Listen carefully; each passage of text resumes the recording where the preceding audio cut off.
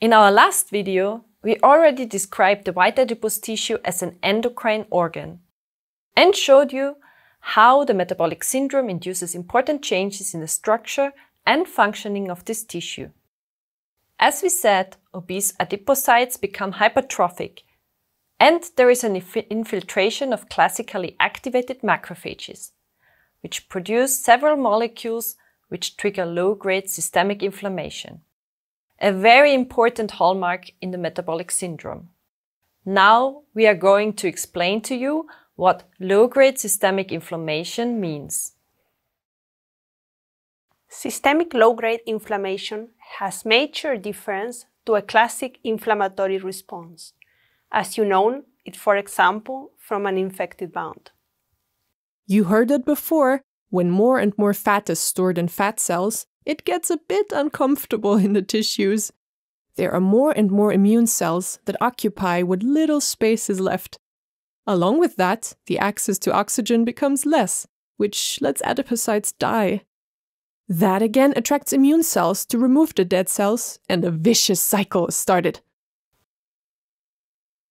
Yes, this is one of the first mechanisms involved at the onset of low-grade inflammation, the inflammation of the white adipose tissue. Low-grade systemic inflammation is characterized by high circulating levels of active inflammatory cytokines. In addition to tumor necrosis factor, we see several interleukins, such as 1-beta, 6, and 17. Also, acute phase proteins like C-reactive protein, which is actually produced in the liver and rises in the plasma. Besides macrophages, we also see an increase in immune cell infiltrations, like T lymphocytes, not only in the white adipose tissue, but also in other insulin-dependent tissues, mostly the liver and the skeletal muscle. In contrast to a classical inflammatory response, which can also lead to some tissue damage that later has to be repaired, low-grade systemic inflammation does not cause severe damage in the tissue. However, the inflammation is difficult to resolve and easily gets chronic.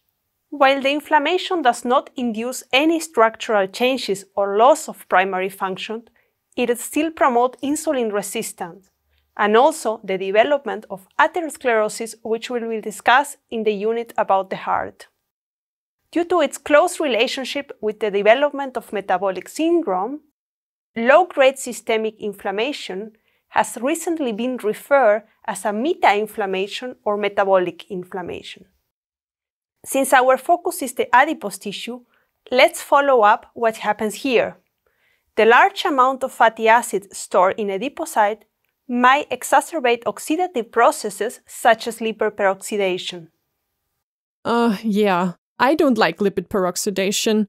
My lipids change because they get oxidized. This produces a lot of cellular oxidative stress, and I cannot do anything about it. Yes, this process is characterized by a considerable rise in reactive species of oxygen and nitrogen, including superoxide ions and nitric oxide. A consequence of this oxidative explosion is the recruitment of numerous immune cells from the periphery to the white adipose tissue. And you know already what happens then.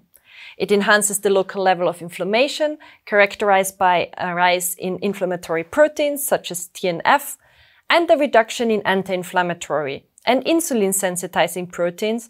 And here I want to mention interleukin-10 and adiponectin. At this point, we can ask ourselves a very interesting question. How is low-grade inflammation related to insulin resistance? During the metabolic syndrome, the inflammatory mediators such as TNF secreted from the classically activated macrophages bind to receptors present in adipocytes and trigger an intracellular signaling cascade that leads to the activation of the two proteins that we see here. JNK and IKK are the central mediators inside the cells that lead to inhibition of insulin action, thus directly linking the inflammatory response and insulin resistance. Remember how insulin works, like a key in a lock. When TNF is present, the key is not opening the door anymore as it should.